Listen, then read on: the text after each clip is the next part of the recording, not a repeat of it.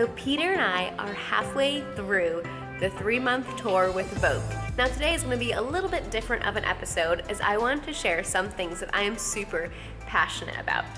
Now August is my birthday month, which means that I get birthday freebies all month long.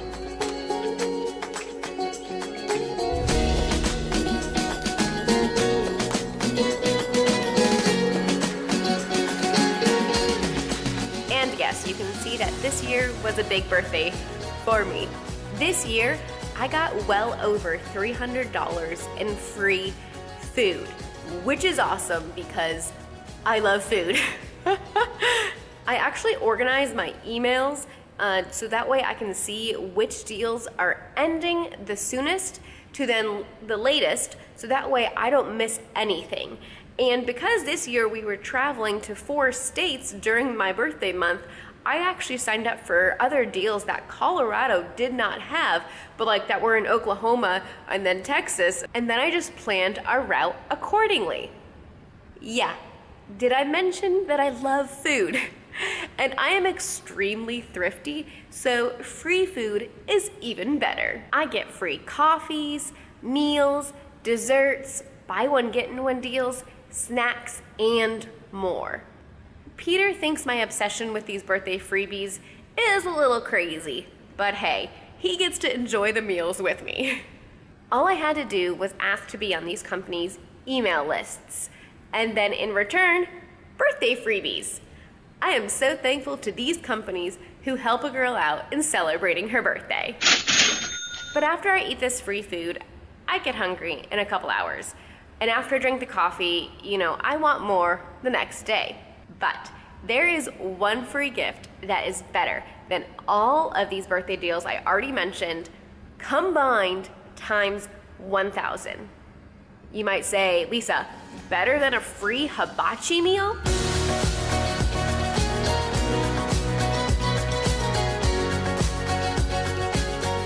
Yes, much better than that.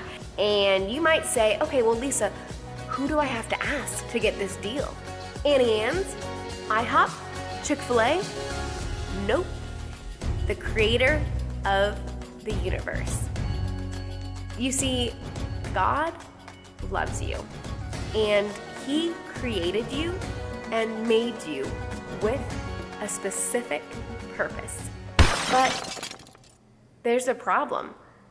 And you might ask, okay, so what's the problem?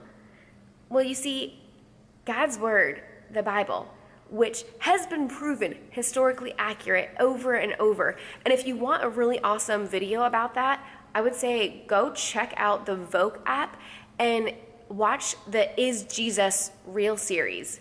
The Bible tells us that all have sinned, and that is like breaking God's law. And the penalty for breaking God's law is eternal separation from God. And you might say, well, I'm a pretty good person, and I think all the good things I have done have outweighed the bad. Well, that's not the standard. James 2:10 tells us that if you keep the entire law, but you stumble in just one point, then you are guilty of all. 1 point. So, i.e., it telling a little white lie, or disrespecting your parents, or, thinking a lustful thought about someone, sleeping with your significant other before marriage, even if you're planning on getting married. I didn't make the laws. God did. And it's actually for our good. And by now you might be like completely confused. You're like, okay, so you're telling me God loves me, but like there's just impossible standard. Like, guess what, Lisa? No one is perfect. And that's exactly right. We cannot be perfect. But there's a solution, because God knew that none of us could be perfect. And so He sent the perfect solution. He sent His Son, Jesus. And the name of Jesus is powerful. If you are in a dark situation, just call on the name of Jesus, because Jesus is the light of the world. And He came to this earth fully God and fully man. I know that sounds like some like weird mythical creature, but this is not fiction. But don't take my word for it. I challenge you to look at historical documents, to read the Bible, and with a critical mind, ask God, are you real? And God, if you are real, reveal yourself to me. So Jesus came to earth, fully God, fully man, and he lived a perfect life, one that we simply cannot live. And Jesus spoke many amazing things while he was here on earth. He didn't just speak, but his actions were also there. He cared for the poor. He healed many, and he fulfilled over 200 prophecies that had been foretold about him coming hundreds and thousands of years before he ever appeared on earth. And remember that I said the penalty for sin is death? Well, Jesus, who lived a perfect life, who had never sinned, took our sin upon himself and died on the cross. He took my punishment. He took your punishment. And he died in a horrible way on the cross. Jesus loves you. And he cares for you so much. Like, I'm not doing it justice how much he cares for you because I can't. But he cares about you more than you know. And I want to share something really neat with you. So one of the prophecies that was fulfilled is found in Isaiah 53:5. It was written 700 years before Jesus came to earth. And it says, he was pierced for our transgressions. He was crushed for our iniquities. The punishment that brought us peace was on him. And by his wounds, we are healed. But it doesn't end there. 3 days later, Jesus rose to life. Yes, he came back from the dead, proving that he had victory over death. Can I get an amen? Can I get a hallelujah? Hallelujah. Hallelujah. So is that it? Is that all you have to do? Just like know that happened? No, you have to make a decision. You have to choose to ask God for forgiveness for the sin that you've committed against God and say, God, I see that you provided Jesus as a way for me, and I am so thankful. And God, I choose to lay my life down and follow you. And that's tough because sometimes we like to do things our own way, right? And so you are submitting yourself to God. Romans 10 actually tells us if we confess with our mouth that Jesus is Lord and believe in our hearts that God raised him from the dead, you will be saved. You might say, okay, Lisa, I want this free gift, but how? I'm actually going to leave a couple of links in the description that kind of walk you through just how to become a Christian.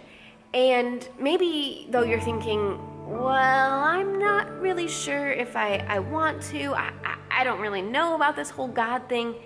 Remember I said you had a purpose? Find your purpose in Jesus.